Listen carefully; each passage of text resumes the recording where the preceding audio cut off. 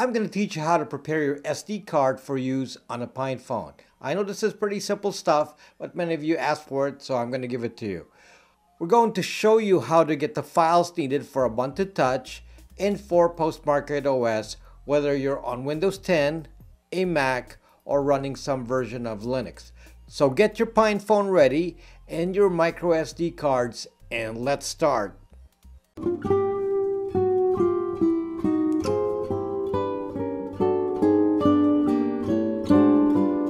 The first thing you'll need is to download the root file system or root FS for the operating system you want to use on your Pinephone. For Ubuntu Touch, you will need to go to this here. Now don't worry, I'll post the links in the description so you don't have to search. This page here for Ubuntu Touch will show you the latest build that you can use. Now let me caution you, this file changes pretty much every day since Ubuntu Touch is still not ready for use as a daily driver on the Pinephone. So likely you'll have to repeat this process often for a while. Later on, Ubuntu Touch should be able to update itself using OTA or over-the-air update process, but they're not there yet. So let's look at what this page is telling us. The image that is flashed into the SD card is the file that ends in .gz. That is a tarball image, which is the way most things are compressed in Linux. If you look to the left, it will tell you what the current build number is, which indicates if there are changes. So just remember to check that if it's newer than a prior download you made before. Right now it says 212. At the moment, you will see a new version every day since Marius at Ubports has been very busy with this. Now let's download the GZ file, and I'll demonstrate this on Windows 10. This is on Chrome on Windows 10. After downloading it, it should show up on your Downloads folder. When this Pinephone goes into production, it will be shared differently. There will typically be a development channel, an edge channel, a release candidate channel, and then a stable channel. When that happens in a few months, I'll update the description of the video with the latest links. Now let's say you want to use PostmarketOS instead. And here's the link for PostmarketOS. You'll see on this page that this is the download list for the Pinephone. Now let me explain what you're looking at here. There are several versions of PostmarketOS, and you may have an interest in different ones. PostmarketOS by itself has no responsive interface for a phone. It'll just boot to Linux and just give you a command line. The one that comes with the Pinephone is the one that says factory test. It will just give you a standard Linux install, and it will boot to a testing image that can just trigger the device test. There are several images here that load different phone environments. The one from KDE is Plasma Mobile, and it is shown here as Plasma. The version that has the Librem 5 work on Phosh is there as well under Phosh. In this release list, I can see that the one with the latest update is the one with the latest compile that includes Plasma Mobile. So we'll try that first. We're going to talk about Windows 10 first. After you download the file, we will show you how to handle this image file, and it will depend on your OS. So in this case, we will start with Windows 10.